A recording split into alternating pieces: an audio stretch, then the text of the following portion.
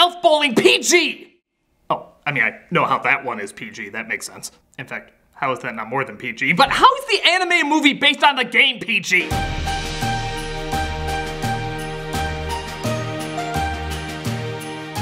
Elf Bowling is based on a computer game from the late 90s about Santa throwing a bowling ball at striking elves. A cute idea, I guess, not really anything that special. So of course it became a big hit. It was spread all throughout the internet and even got picked up by other game consoles, where it was proudly labeled as one of the most enchantingly worst games of all time. Well, the developers must have gotten the idea to do movies because in 2007, Elf Bowling the movie was released to a very similar response. As the tagline asks, can Christmas be spared? Not with your greedy asses making these films. It's okay though, as the back of the box reads, this beautiful computer graphics movie is perfect for the whole family, parental guidance suggested. What are they guiding them on? What elf asses actually look like? There's a lot to get bowled over by, so let's jump right in. Let's take a look at our last Christmas movie of the year. This is Elf Bowling. Ho, ho, ho. So you think you know how Santa Claus became Father Christmas, eh? He traveled from America to Britain. Well, think again. Okay, 2 points for not starting off in any way how I thought this film would start off. Who am I kidding? If this was a Disney film, it'd be Alice and the Curse of the Black Coal. This ship is called the Filthy Toe, and they hold the evilest of pirates known to man, the ones who steal toys and sell them for profit. We steal toys and sell them back to the race. So that's what happened to the SS Toys R Us. Put all them crates of stolen toys in me cabin and make it snappy, you barnacle butts. What did Bizarro Captain Crunch just say? Make it snappy, you barnacle butts. Okay. I don't know what the rest of the film is gonna give me, but I thank it for adding barnacle butts to my dictionary of obscurely confusing insults. I'll put it next to an oldie but a goodie. We get our first major dilemma this movie puts forth to us. Who pooped in the peanut barrel? Who pooped in the peanut barrel? Barnacle butts and pooping in peanut barrels. I have to give the film credit for setting the bar so low even a gnat couldn't limbo under it. Deliver to the poor wee one's orphanage. So Santa sends some of his toys to an orphanage, and I'm already confused. Oh, me little ones, I owes you this and much, much more for what me and me brother stole o'er the years. Me motivation flips more than HGTV's fall lineup. In his off time, Captain Santa non-surprisingly enjoys bowling, but the crew finds out he's been scamming them out of money by telling his half-brother Dingle to rig the score. So they're tossed overboard. Meanwhile, in the North Pole, we see one of the elves skiing. Clearly stoned out of his mind. Yaw, blinking's for sobers. He finds the two frozen pirates washed up on the hill. The ocean has a really good arm. And all the elves gather around to do various impressions of Rupert Everett's career. They look like hairy monsters to me. Don't worry, Candle. He's the Great Whitebeard. Lex, what the dingle bobs are they, and what are you gonna do with them? Thaw him out. By asking Xandar. Never thaw out monsters. Oldest rule in the book. Well, stand back, because I'm rewriting the book. By Silver Surfer's left nut, I command you to thaw. Who be you, sniveling pipsqueaks? At first, the pirates want to attack, but Santa gets an idea. I love you. What is this place? It's the North Pole. Welcome to you and your pet rat, Whitebeard. That rat is me half-brother Dingle, to whom I'm bound forever by blood. Well, I find that's true for most Dingles. The two of them express their thanks to the elves and lie about them being pirates. You two wouldn't be pirates now, would ya? Pirates? What gives you that idea? We're just Packers fans!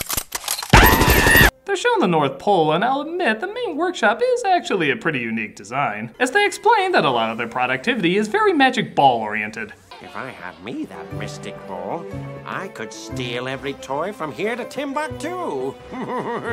Maybe I could even get skin not made out of Play-Doh. But what do the elves do with the toys if they don't deliver them to kids? We play with them, and then store them in that mountain over there. Like I said, clearly stoned off their asses. But the elves start marching towards them in anger, and Santa and Dingle think they're onto them and try throwing a ball at them. Oh, so they weren't onto him. They were just showing off their angry march exercise to the newcomers. You know, if you was an NRA Santa, you'd all be bloody fruitcake. Santa explains he was just playing his favorite game, elf bowling. Me favorite game, lad. Bowling. Elf bowling, that is. Pretty lame connection, considering the game already had a very laid out story, but your 5-year-old's already drunk on eggnog from watching this, so who's complaining? What are they doing? It's a surefire sign they like you, Whitebeard. The honorary shit throwing to follow is also a sign of high flattery. They have their best chef make Santa a strudel, but there's another cream-filled pastry both of them seem to be thinking about. Rather you keep your hot strudel in your pants. Now we know where the PG came from. Christ, elf bowling! You know, a little something for the adults, because clearly a lot of grown-ups will be watching a film with armpit farts in it. Who am I kidding? If this was a hit, that's totally possible. Psst. Hey, buddy. What do you want? Can I interest you in some hot mittens? They just fell off the truck. Why, I haven't seen a character so smoothly introduced since I found out about Katana's back-having abilities. He's got my back. The elves think Santa is a prophet called Whitebeard who will show them their destiny. You can give away the toys we make to children every day of the week. Nah, too much work. How about you just give them the toys on one special day of the year? Semi-leaning on their religious upbringing, Creasters still get a pass. Santa agrees, and they give him a magic hat that clearly didn't get his measurements ahead of time. It's fine, as long as he doesn't put on any weight. He's introduced to all the different elves who will help him make the gifts. First, there's Rapple, who's in charge of packaging. Yo, when the presents need wrapping, I'm the one make that happen. My feet start tapping. Oh god, I'm having Rap City Street Kids flashbacks. Hide all your Walter Joneses! After he's introduced to everybody, one of the elves gives him a bit of advice. Elves need to be happy, their hearts must bring with joy. Oh, thank God, it's a musical. The elf who is able to make toys. I bet Amazon sings this song every day. Some people become different when money's involved.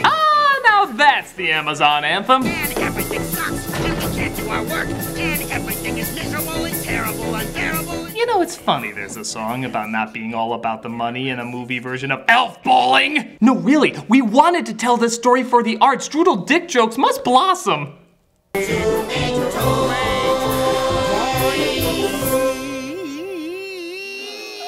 Are they screeching at his voice or his Muppet Ghost of Christmas Present wearing the Burger King skin as a face mask? I'm not sure if he's dropping off presents or multicolored diarrhea, but the elves are so happy at his work that they make Santa and his brother live forever. By the way, anyone else notice this kid's film has kind of a sick sense of humor? Which I'd be fine with if most of the jokes weren't this. These go together like peanut butter and peanut allergies. Dingle, on the other hand, kept trying to scheme people for eons, and Santa kept having to bail him out. You know, after literally hundreds of years of this, would you revoke his immortality card?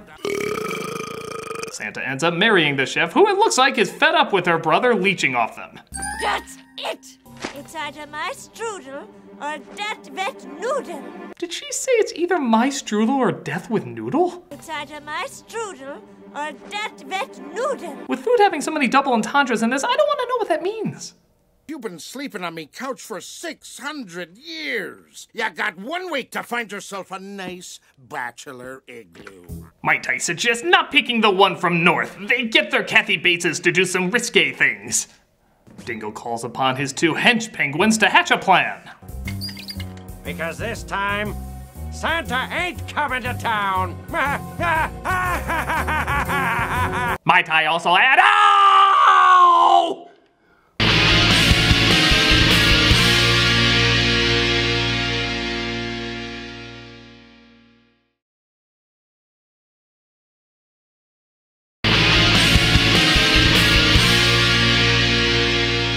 So Santa continues to do his elf bowling. Hey, you gotta justify that title somehow. When one of the elves says their toy count is off by 6 billion units. I'm challenging my belly full of blubber brother to bowl for Christmas.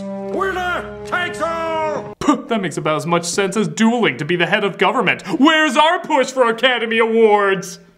So it's a duel for all the marbles, is it? Strange he's been living here hundreds of years, yet he never lost his pirate accent. Do kids really want to think of Santa as the guy who opened SpongeBob? By the way, if you read this version, that has a very different meaning. I accept. Let's bowl.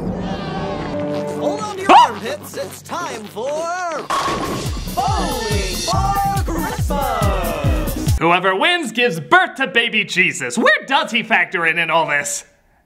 Well, Raffle, whoever wins this match of all matches becomes the big kahuna of Christmas. That's right, Lex. And the stands are filling with fans. Hey, who are we televising to? The voice is in my head. Mine too.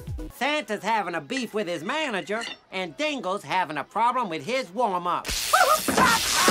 Well, at least we know the writers of Vampires Suck are still getting work. Santa and Dingle will bowl one ball. Winner takes all. It's like that Super Bowl where one touchdown wins. The movie's called Elf Bowling. We can't actually focus that much on elf bowling in it. The Penguins replaced 2 of the elves as part of their plan to cheat.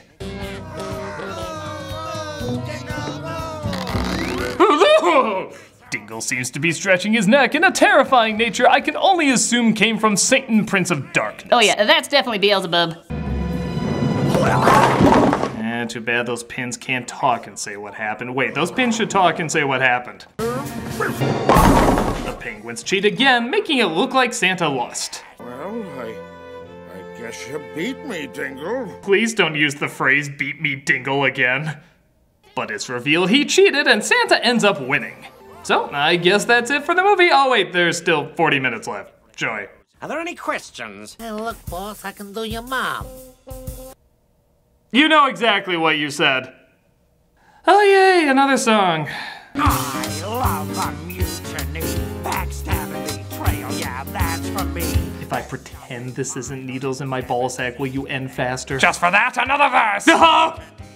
Christmas is in 2 weeks and we're still short 6 billion toys. Oh, you swabs are killing me. Just cross the Who's off the list. They're kind of odd. They probably won't mind. The Penguins sabotage the machines and the head elf gets blamed for it. First you lose count of the toys, then you short the machines. Now you blast me girlfriend, Strudel. Hey, she came on to me. I didn't do any of that.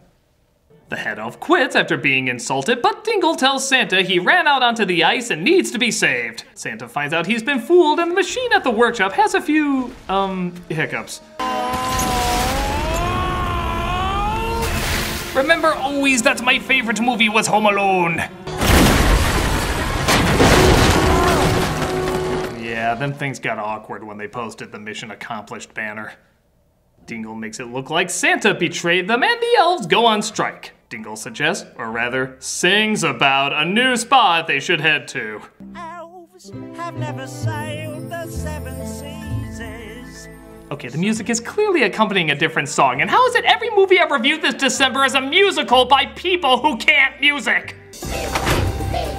They agree to go to Fiji, and on the flight, one of the passengers hears that Dingle will probably become a millionaire. How about you set up your new workshop at my personal resort in Fiji? As you can tell, she clearly needs to marry into money.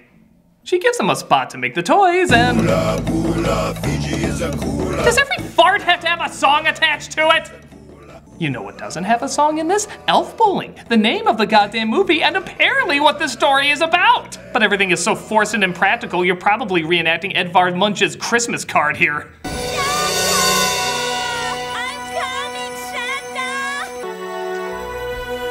His warm heart literally melts the ice. Though let's be honest, something else probably broke through first.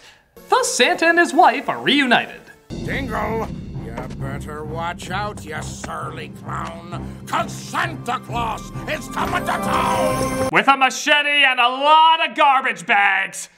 Dingle rebuilds the place as a sweatshop where he hypnotizes the elves to make the toys against their will. Yeah, well, Santy's in the frozen food aisle, and you're about to check out! Price check on minced elf meat.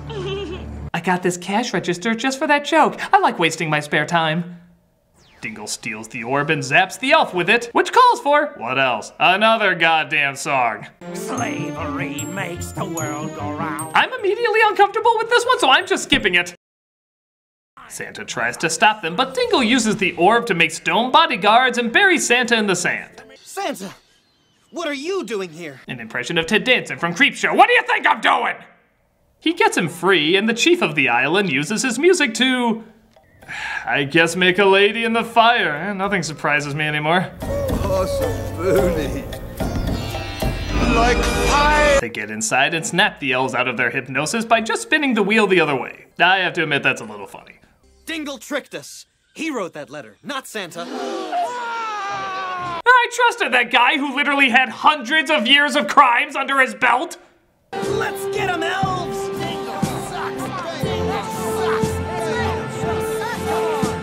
This time our angry march is actually because we're angry. Doing things for reasons feels good.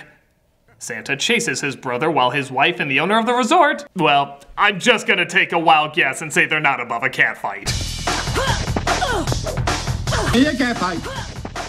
She puts her strudel in her mouth. At this point, I don't care how you take that. While the head elf uses his sudden magical powers to get the orb to shock Dingle.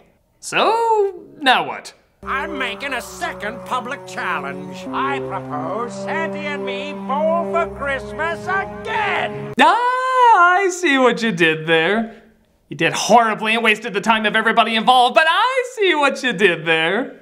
So they do elf bowling again, and once again, Dingle tries to cheat. Christ, does every game need James Randi to oversee it? Well, the elves are dead, so I think that counts as a strike. Actually, they're somehow untouched, which once again concludes that Dingle wins. Bola, wait! Dingle cheated! What, you mean coconuts don't explode? Well, I don't know what to believe anymore! So once again, they hand victory to Santa, Dingle gets his comeuppance, and they're allowed to drop off the toys on Christmas. They even swing by the North Pole one more time. Watch this, Santa. I'm gonna kill any survivors! The workshop is restored! Kind of wondering why they didn't just do that earlier. And they fly on. And a bottle of... He means... Merry Christmas to all, and to all a good night! That is, if you haven't turned off your DVD players already.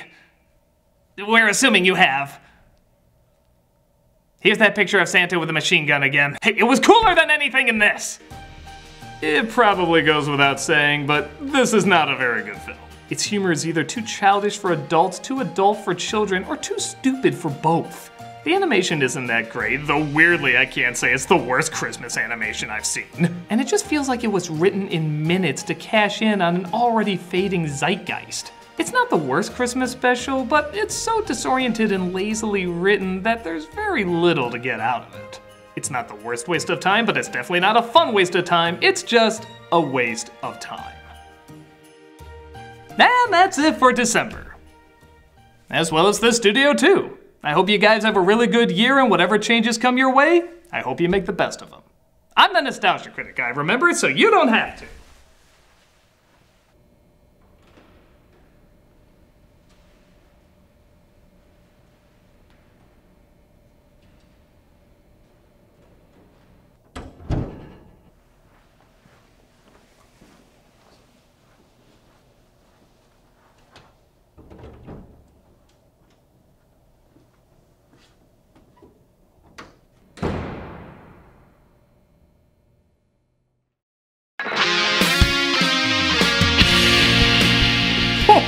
Oh, did he forget to have a December without Santa Christ? Oh, and I had a good story arc and everything. I entered a wormhole in the sky and woke up in 1961 as Bobo the Astrochimp.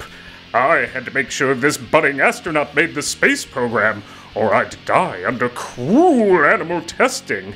I had to drink caterpillar juice and crap myself and fumble through space testing and everything. But I guess that wasn't good enough for you, was it? Ho ho, I guess. Wait till Mrs. Christ hears about this. Hey, look, boss, I can do your mom. Hey, Doug Walker here doing the charity shout out. If you've been keeping up with the news, then you probably know Indonesia has suffered this horrible disaster. A volcano has gone off and that caused a tsunami that has killed many, many people and has destroyed so many homes and so many lives.